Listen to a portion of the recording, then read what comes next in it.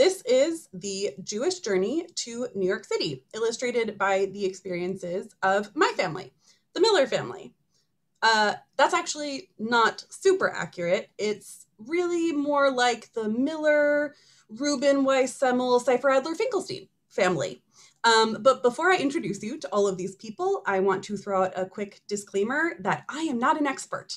I am not a genealogist. I am not a historian. I'm not an anthropologist. I am not a research expert of any kind.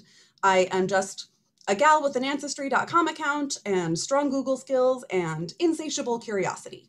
And that last quality is really just as important as the prior two, because when doing genealogical research for Jews of Eastern European origin, which many of us are, it's often kind of like solving a mystery. And there are a lot of reasons why that is the case. Some of them are more obvious. Of course, the systematic destruction of our ancestors' records during World War II. But a lot of the other reasons are less obvious and more complex. And we're obviously going to get into some of those tonight.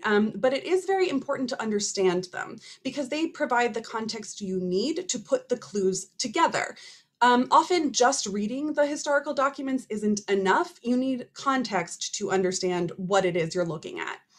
And I think primarily for us to discuss tonight is the fact that this hunt is made more difficult by the nature of borders in Europe, really throughout the 20th century and all of history prior to that. For us, it's going to be relevant primarily to the beginning of the 20th century. Borders were not exactly a hard and fast thing in Europe for a long time. Europe was basically constantly at war up through the end of World War II. Wars are generally about territory. So, of course, territorial borders were shifting constantly. They were very malleable. And so this could impact a lot of aspects of your research and of your ancestors' records. It could impact how your relative might have identified their citizenship or nationality, where they might have said they were from, where they might have told the US government they were from, where the US government might have thought they were from. Those three things might be different for the same person in some cases. It would also impact how your ancestors self-identified, where they felt they were from versus where their piece of paper happened to say they were from. And of course, it would impact what languages they spoke and what languages they could read and write. And perhaps most relevantly, it would impact the language that their historical documents are in. And at least for my family and in my research, the best example of how this phenomenon can impact your genealogical research is Poland. And I included this Jeopardy clue because I thought it was funny and I happened to see it while I was working on ancestry research. But I think it's also maybe a little bit misleading because it only illustrates a few of the times that Polish territory changed hands. But as you can see in this animation, it was way more than a few times. Actually, the territorial evolution of Poland has its own entire Wikipedia page because it is a long and complicated story. The place that we now know as Poland changed borders and sovereignty many times in its history. The Polish ethnic state is actually very old. I think it dates back to the middle-ish of the first millennium. But the Polish nation state has faced considerable challenges to its sovereignty, starting in, I want to say, the mid to late 16th-ish century. Don't quote me on that. But so it really depends on where in Poland your ancestor lived and also when in Poland your ancestor lived.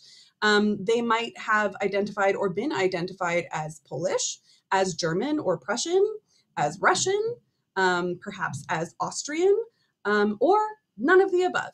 And what do I mean by none of the above? I am referring to the various historical regions in Europe that Ashkenazi Jews may have hailed from. This is a big one, both in terms of geographic area and relevance to this presentation. This is Galicia. Many of us have relatives that hailed from this region. I certainly do. And the reason these historical regions matter in your genealogical research is that they're constant. Galicia has been around for hundreds of years, regardless of the various nation states that and empires that have risen and fallen around it and within it, Galicia has always been there. And so the Jews that come from these regions would have been more likely to self-identify as from this region, to say they are Galicianer, than they are to say that they were Polish or Austrian or whoever happened to be in charge of where they lived at that time. And immediately to the southeast of Galicia is another very important historical region for American Ashkenazi Jews, Bukovina. I have relatives who come from this region. And so you can see where they are in the scope of Europe.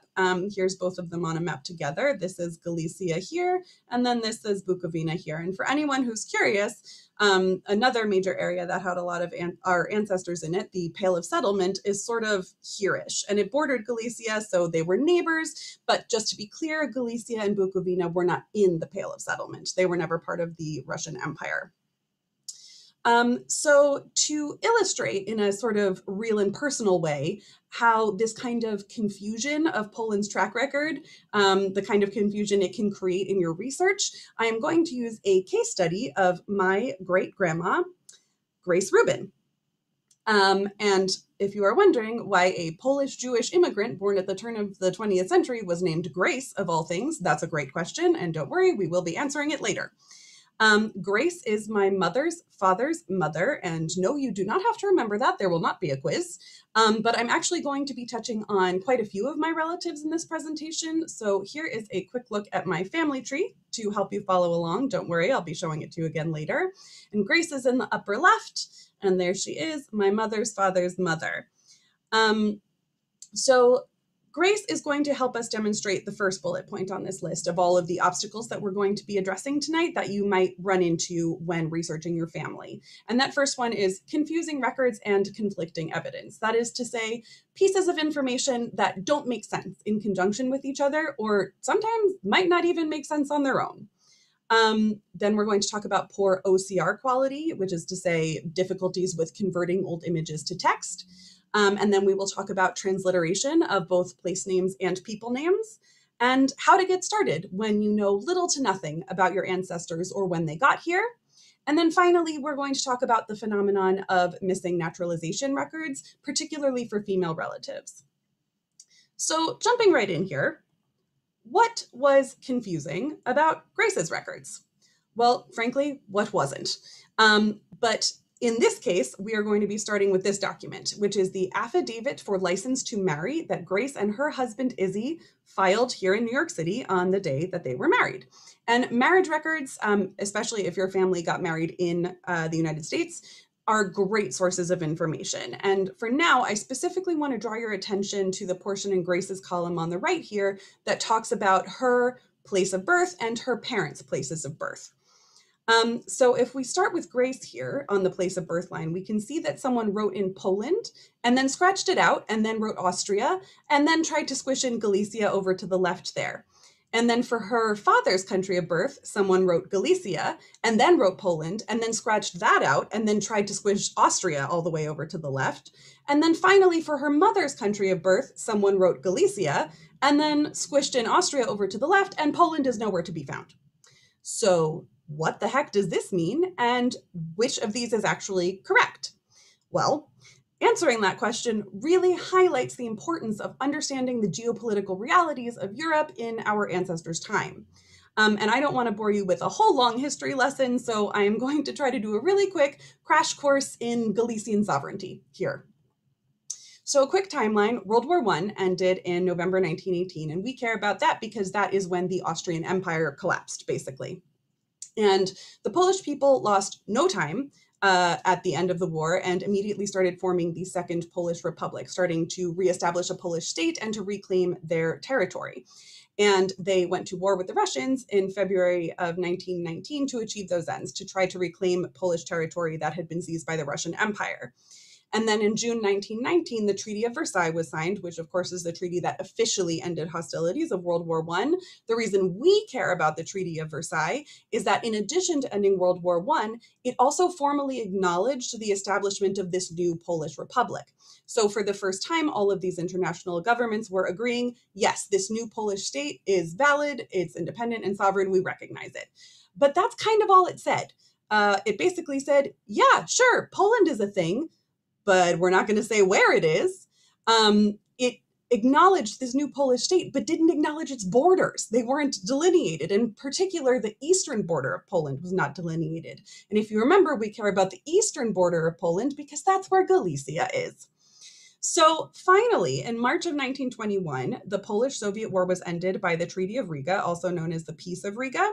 And we care about this because the terms of the treaty dictated that Polish Galicia would be ceded to the new Polish state. Whew, okay, so now that we know all that, I want to point out that this treaty was signed in March of 1921. And if we go back to Grace and Izzy's marriage paperwork and we look at the date in the bottom left here, we can see that they were married in May of 1923, particularly May 12th, 1923. Okay, well, if the treaty was signed over 2 years prior to this, why is there so much confusion in Grace's paperwork?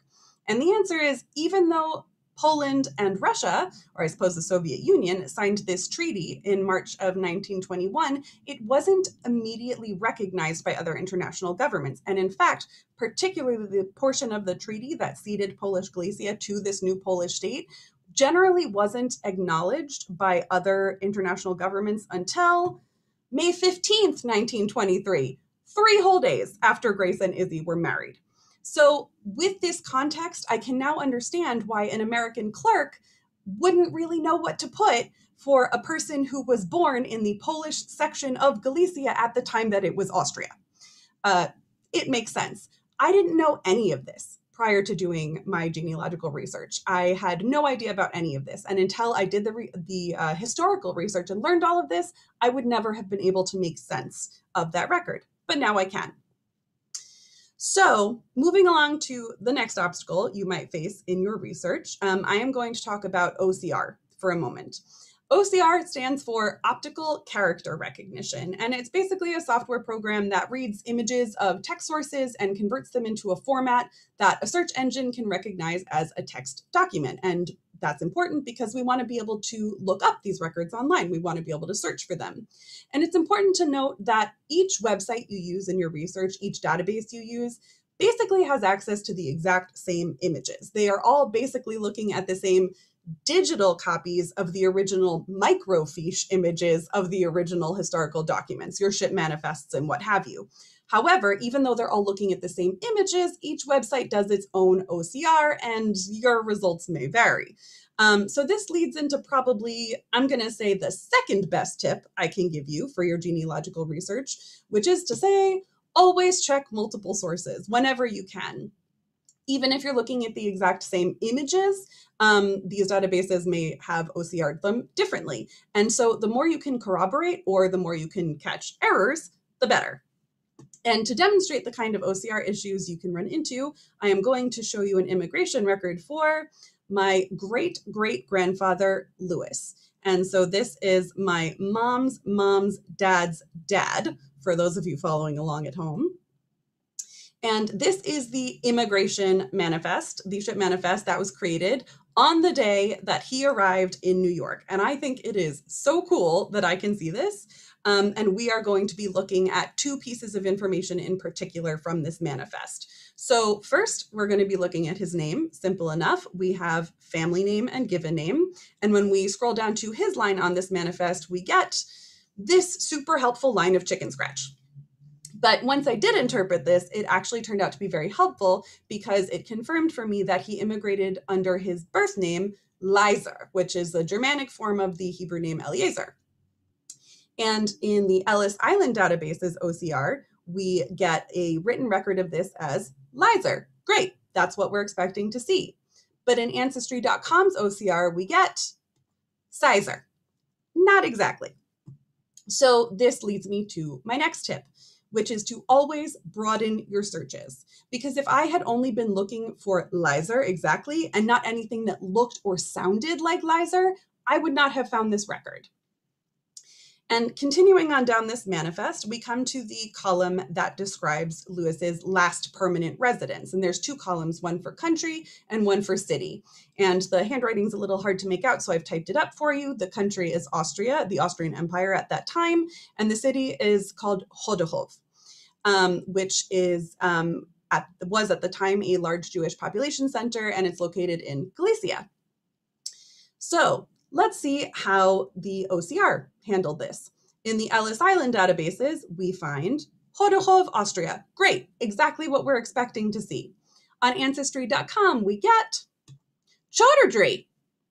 So again, be flexible and think creatively when you're searching, and be prepared to click on anything that looks like it might be your people, because you never know when you're going to run into some pretty ridiculous OCR errors.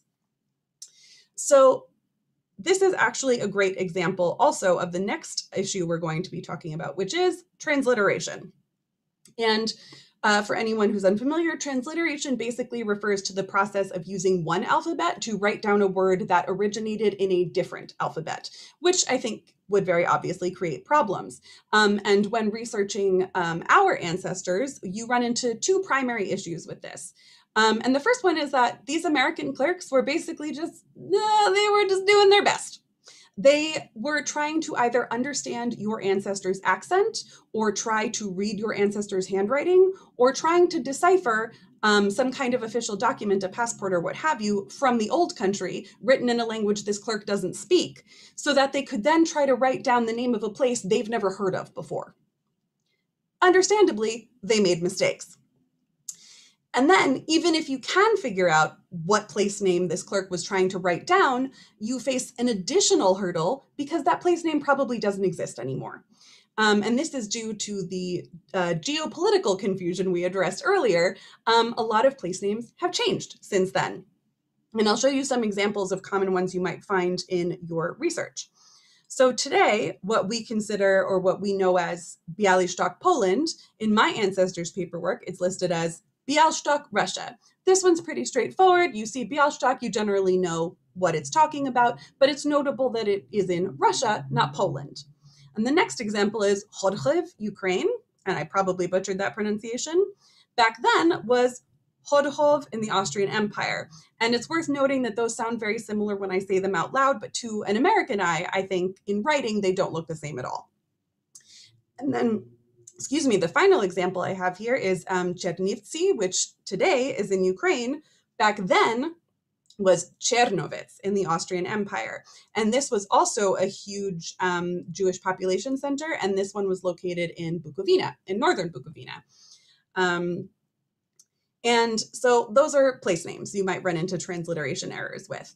To demonstrate the kind of transliteration problems you can run into with the names of people, we will be using my great-great-grandma Yetta as an example. So this is my dad's mom's dad's mom. And I have to admit that I chose Yetta on purpose for comic effect, because Yetta's full married name was Yetta Finkelstein. So join me now on a journey through the years as we find out what American census takers thought Yetta's name was. So in the 1910 US Census, we have Eddie Finkelstein. In the 1915 state census, we have Annie Finkelstein. And in the 1920 US Census, we have, oh, so close, it's Yetta Finkelstein with an I before the L.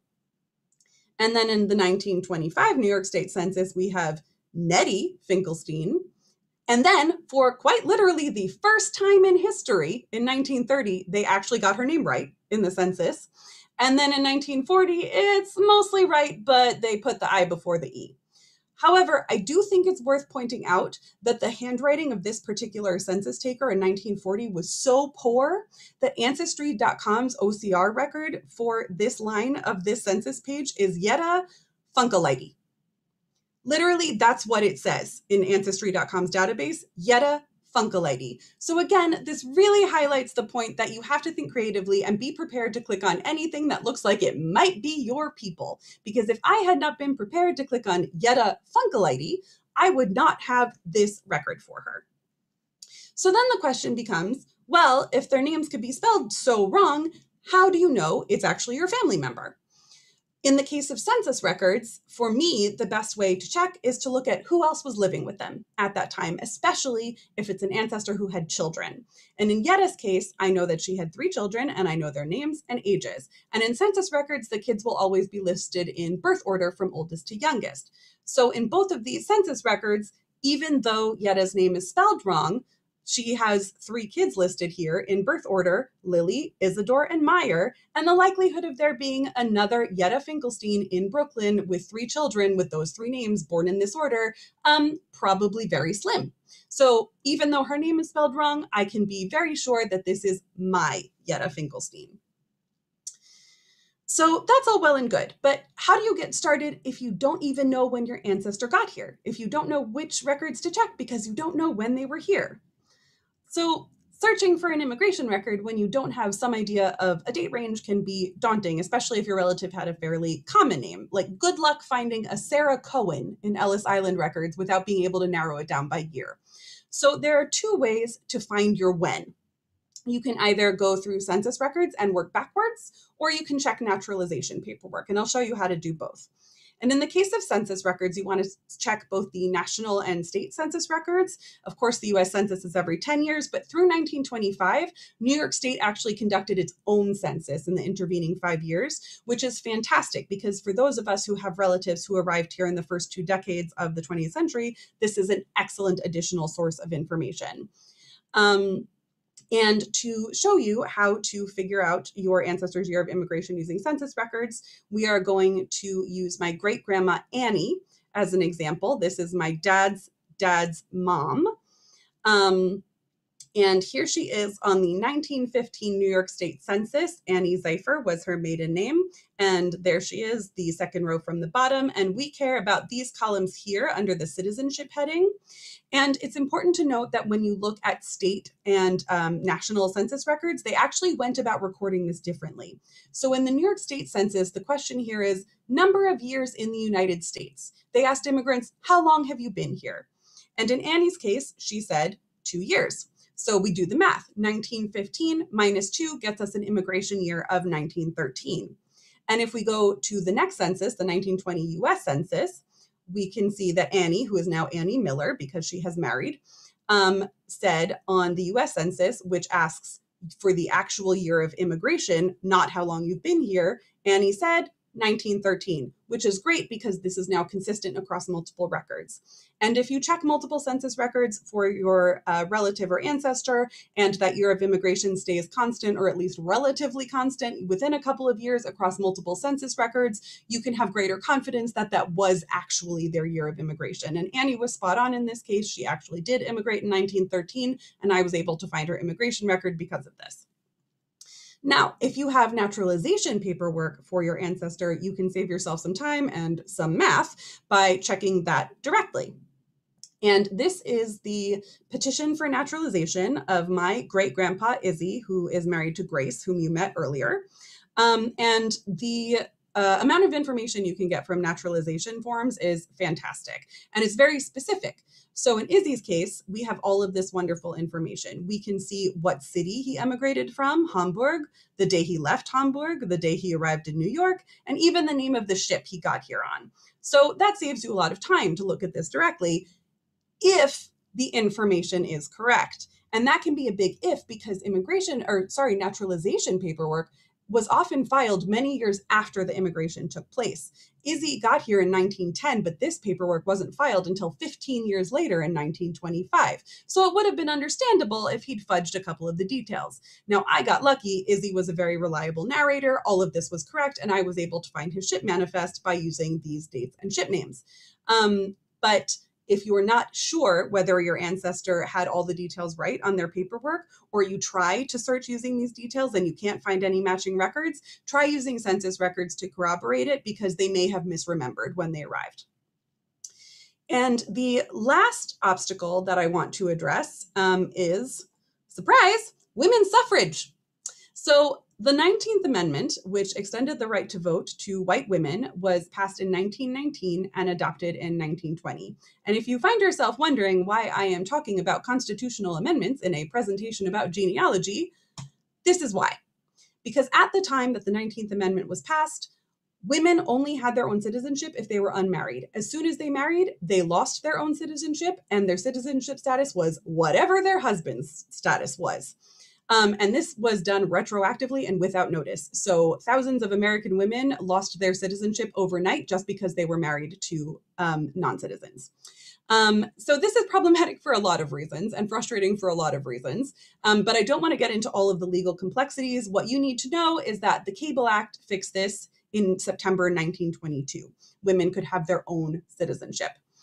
And this matters for genealogical research because if you can't find naturalization paperwork for a woman ancestor, this is probably why. Figure out when she naturalized. If it was prior to 1922, she never filed her own paperwork because she naturalized automatically when her husband did. As soon as he filed his naturalization paperwork and was approved, it automatically extended to her. And that's, I mean, from the perspective of a woman living in the 21st century, frustrating for a lot of reasons. But as a genealogical researcher, it is particularly frustrating. And to demonstrate why that is, we are going to meet my great-great-grandmother, Tilly. So for anybody who had dad's mom's mom on their bingo card, you now get a point. And we are going to look here at the petition for naturalization of Tilly's husband, Abraham. And this is chock full of great information about Abe. This is how I know Abe's date of birth, where he was born, when he arrived in the US, all of this fantastic stuff. Because this was filed in 1911, this also counts as Tilly's petition for naturalization.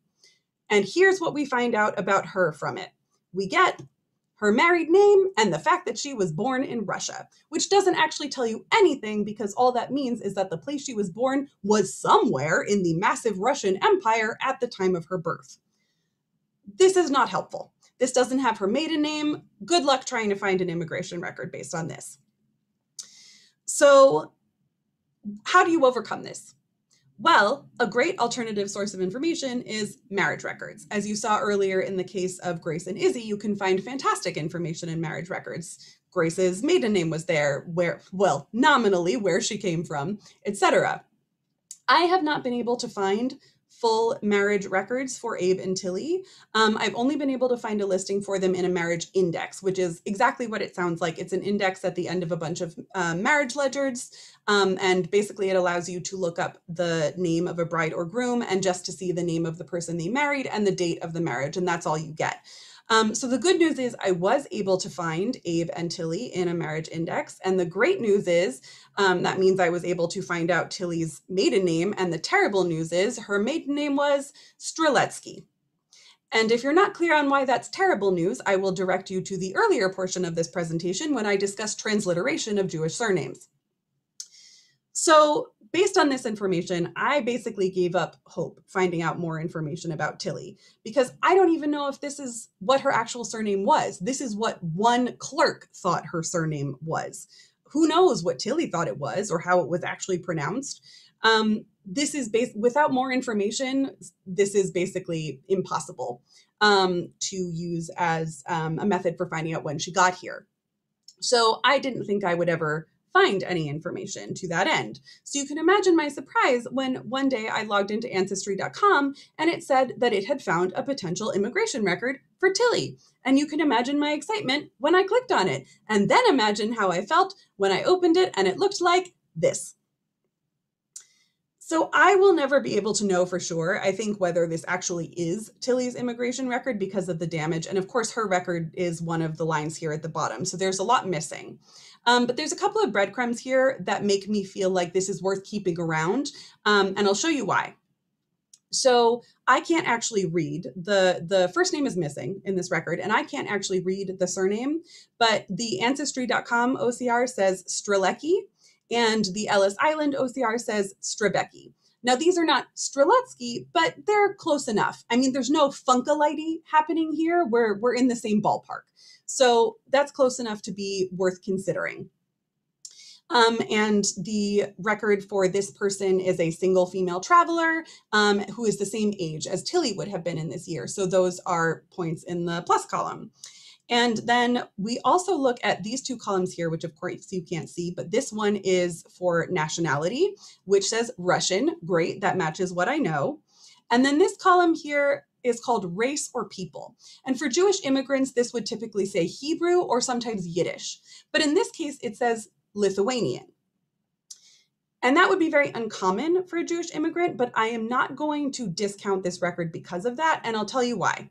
If we go back to Abe's naturalization paperwork and check where he was born, it says Bialystok, Russia. what we would now think of as Białystok, Poland. So then the question becomes, would Abe have considered himself Russian or Polish? And I actually think the answer is neither. I think Abe would have self-identified as Litvak. So the geographical distribution of Litvak Jews has really nothing to do with the borders of the modern nation state of Lithuania. You can define it one of two ways, either linguistically, because Litvak Jews actually had their own dialect of Yiddish, or you can define it culturally, which communities were culturally aligned with Litvak Jews. And if we look in the bottom left of this map, we can see that by either definition, Białystok falls within the boundaries of Jewish Lithuania. And so I think that Abe would most likely have identified as a Litvak Jew. And Jews of a feather tended to flock together. Galicianers married Galicianers and so forth. So to me, if Abe was a Litvak Jew, it makes perfect sense that Tilly would have been as well. And so for that reason, I have kept that ship manifest around, even though I can't at all be certain that it is her. So to wrap up, I think all of this leads me to the single best tip I can possibly give you in your genealogical research, which is to read absolutely everything. Read every line on every record that you can find, because you never know what will turn up new information that you didn't have before. And to show you what I mean, we're going to start by looking at my great-grandpa Paul, my father's father's father. I don't have a picture of him like I did for Grace, but I assume you can just use my face because I look exactly like my dad, who looks exactly like his dad, so I assume we all look like Paul. And Paul is the husband of Annie, whom you met earlier. And here is Paul's World War I draft registration card, which is very cool. This is the only one I have for anyone in my family. And I was able to confirm that this was his by looking at name, date of birth, his address. Great, confirmed. But then I kept reading down the page because, again, you never know what you'll find. And this line here asks about dependents. Basically, could you possibly qualify for a draft exemption because you have people who are solely dependent on you to survive? And we see wife in this line, which I expected because he and Annie were married by this point, but we also see mother. Now, I don't know if this actually refers to Paul's mother or to Annie's mother, his mother-in-law. I can't know. But either way, this is the only record I have that indicates that either of their mothers was living with them. In the case of Annie's mother, I knew that she'd been in the US for a long time by this point, but I have no record of her ever living with Paul and Annie. She doesn't show up on any of their census records. And if this is Paul's mother, which I think is highly unlikely, but if it is, this is the only record I have that she was ever in the United States. I have no immigration records for her. I have nothing else, which is why I don't think it was her. I think it was more likely his mother-in-law. But even so, this is still a breadcrumb that I didn't have before. And then finally, we're going to go back to Grace and Izzy's marriage paperwork. And again, these are my mother's father's parents, and specifically we're going to look at Izzy. And this is their certificate of marriage from the city of New York. And these are great because they list the father and mother's names for both the bride and the groom. And in Izzy's case, we can see that his father's first name is listed as Philip. Now, I always thought that was a little suspect, that a Romanian Jew born in the 1800s would have been named Philip. I assumed this was anglicized. But until recently, I didn't have any other name to give him. I didn't have any evidence of any other name until I went and found Izzy's ship manifest from the day that he arrived in New York. And in particular, here we're interested in this column that says the name and complete address of nearest relative or friend in country whence alien came. And if we scroll down to Izzy's line, we see that his answer is father, Fievel Reuben. Fievel, that makes so much more sense than Philip. And I never would have known this if I had not read every line on this page. And similarly, we are now going to come full circle and answer the first question I posed in this presentation, which is, why was my Galician Jewish great-grandma, who was born in 1900, named Grace? Well, of course she wasn't.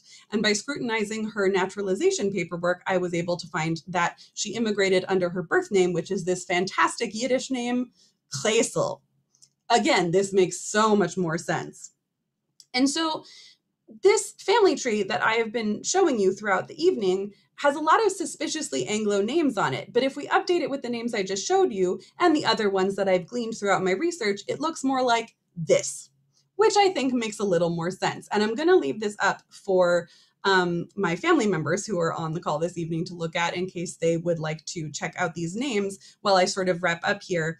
The last thing that I want to show you is a sort of modern personalized interpretation of the Jewish journey, not so much to New York, but in New York. A cool thing that you can do with all of this information once you have it.